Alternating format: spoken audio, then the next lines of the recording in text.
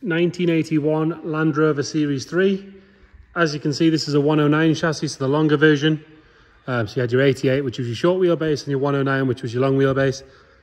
This one, it's had quite an extensive restoration over the last few years. And more importantly, it comes with the very rare factory 2.6 litre 6-cylinder petrol engine. So obviously your normal options are your 4-cylinder 2 and a bit litre petrol or diesel. This one is your factory 6-cylinder diesel. Sorry, 6-cylinder petrol, ignore me. I've briefly had it down the road. What a difference it makes. Loads more torque, much nicer noise, much smoother. Very big difference over your standard 4-pots.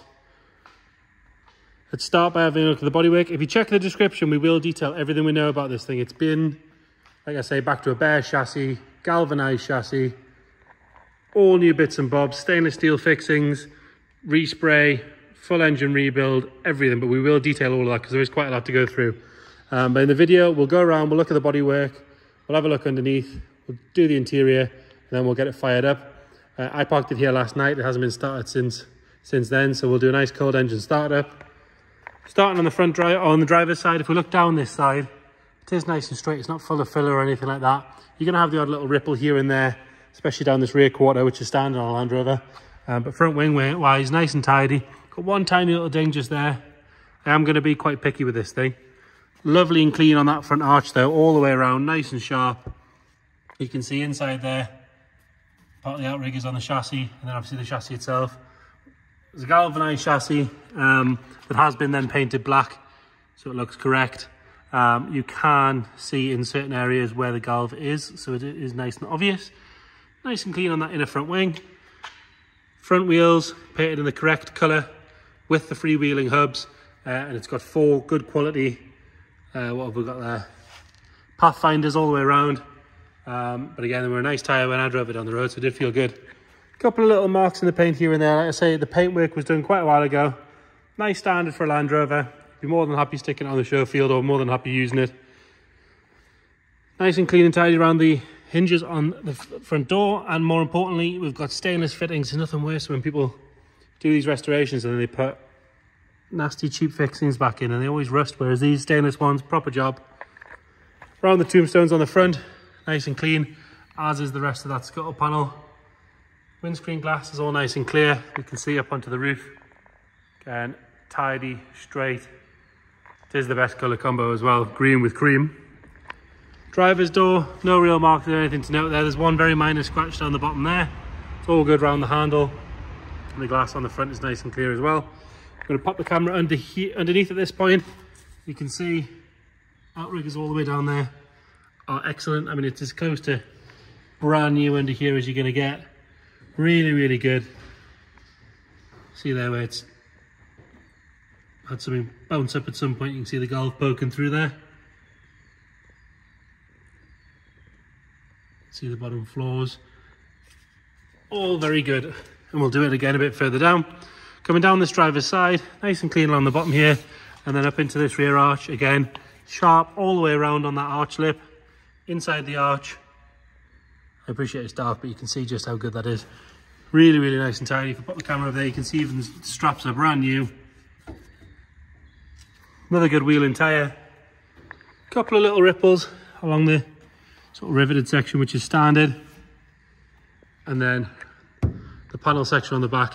If we're being picky, a really good polish would make a big difference on that. It's ever so slightly orange peely. It doesn't look like it's been polished back since it's been painted. You can see that sort of light haze on the camera. A proper polish would make a massive, massive difference to that. Coming round on the back, all new light fittings, all lovely and clear and bright. As you can see, stainless fittings in the right places. Rear of the chassis, lovely and tidy. It does have a tow bar with 7-pin electrics. If you don't like those, they are pretty easy to remove. The holes are supposed to be there anyway. You can pop the camera underneath there, you can see rear axle and everything all lovely and clean and tidy under there. Around the rear screens, again, really good. New seals on those, all the glass is nice and clear. Again, normally around here you get a bit of corrosion, but lovely and tidy on this one. Has been kept in the garage ever since it was finished as well, which again you can tell. Coming around on the passenger side again, if we look down this side, nice and straight. little bit of haze on this panel section again, a good polish. It's not as bad as the other side. But a good polish will make a massive difference all around. Lovely and clean in this rear arch again. Put the camera underneath from this side. See just how good it is under there. Another good wheel and tyre. Nice and neat all the way down this side. There's not really any marks to note. Got a small scratch down the bottom there. Passenger door, nice and clean and tidy. Around the handles, all good. Obviously been adjusted properly because it's not scraped down here like they normally are. All good around the hinges. Mirrors are nice, again they're new. Glass on this side is good as well. We can have another look at the roof from here. We'll come down on the windscreen from this side. All the same sort of story. Lovely and clean and tidy. And then round on the front wing, got the air intake on this side again, nice and clean around here. All the seams are good. Inside this arch, it's lovely and tidy. Like I say, you got the front freewheeling hubs, which is always nice to have. Lovely and clear on those lights and side lights and indicators on both sides. Galvanized front bumper, sits nice and straight. Around the grill's all very good. I'm guessing the grill was done at the same time because that one's lovely. Normally they've got a couple of teeth missing or something going on, but this one's really, really nice. As is the bonnet. A couple of very light scratches in the paint just there, but again, if you're going to polish it, they'll go with that. So exterior wise, fantastic condition. You normally hold early Land Rovers to a slightly different standard than you would to any of your normal cars, but this one, more than happy on a show field. Underside is fabulous. Interior, so you don't get a door card or anything on a Land Rover, but it is lovely and clean on there. All the fixings are good. Stainless steel fittings as well. Slight scuff here if we're being really picky from people getting in and out. If we go under there, you can see the floor is brand new. All the seats are lovely. They actually still smell like new seats in here as well. Nice and tidy on the steering wheel. Top of the dash is all very good. Shows 90,195 miles. We'll tell you what we know about history-wise as far as that goes. All the gauges are nice and clear. Got all the right plaques and everything in the right places. And then round into the boot. Now the boot did come with a few sort of spares and things that have been accumulated over the years. Taking them out so you can have a look, but they will be included with it. Rear door, all lovely and clean and tidy. If we lift this up, so there's a checker plate section down there, just to protect that if you want to start using it. But if you pop the camera underneath again, you can see, if we clamber right underneath, get the camera up there, I don't know if you can see, but it's had all new supports in the floor. Owner was telling me that there's about 8 or 10 in there, about 50 quid a piece. Lovely and clean in this rear spare wheel well. You've got your spare wheel on this side, all nice and tidy in here. The hard top is all lovely and clean. No funny smells in here, no trap moisture. You can do all you want with the restoration. If you don't look after it afterwards, there's no point, but this one's obviously been well cared for. Nice and tidy on that passenger door. And then again under here, I mean, they've got 2 sets of mats down.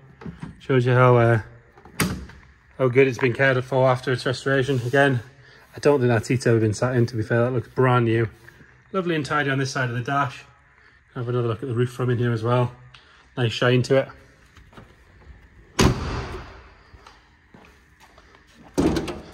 More importantly, it doesn't have the wheel on the bonnet, so you don't have to be a strong man just to lift it up. Like I say, very rare 6-cylinder 2.6 litre petrol. Lovely and clean and tidy in there. It's been parked here since last night, like I said earlier on. Not a drop of any fluids on the floor there. Nice and tidy in those inner wings. Wheel detail in the description. Everything's been done to the engine because it has been gone through. And it is lovely and smooth, which I'll show you now. Hasn't been started since yesterday, so I'm going to give it a little bit of choke.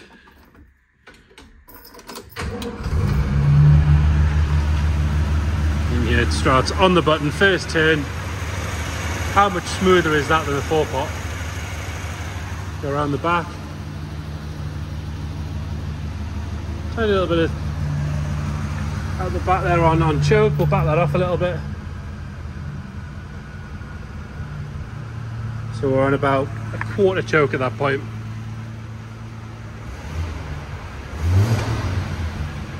Definitely makes a better noise than your 4-pot as well. So there you have it. 1981 Defender Series 3. 109 chassis, very rare 6-cylinder engine. It does come on that plate, which is a nice bit as well, VKH6W. Please check the description, we'll detail everything we know about this car. If you've got any questions at all, please get in touch. We are open every day for viewings. Again, let us know, we'll book you in. Any more questions, please let us know. Thank you.